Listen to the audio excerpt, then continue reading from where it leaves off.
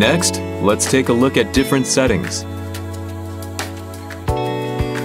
Tap the Settings button on the control panel.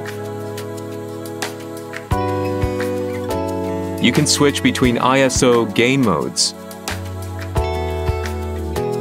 Set the upper exposure limit when in auto mode and indicate the maximum sensitivity limit. Settings can be adjusted independently for both SDR and HDR. Object tracking. Turning on object tracking allows you to lock and keep focus, even with a moving subject.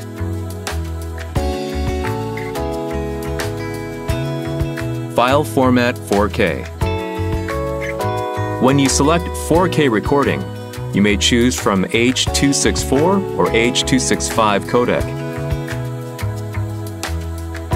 Title prefix. You may freely set the file name prefix for your video clips.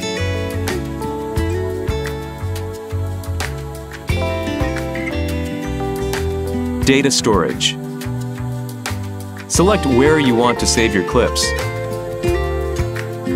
You may use internal storage or an SD card, depending on your settings. Intelligent wind filter. Turning on the intelligent wind filter will greatly reduce wind noise. Microphone.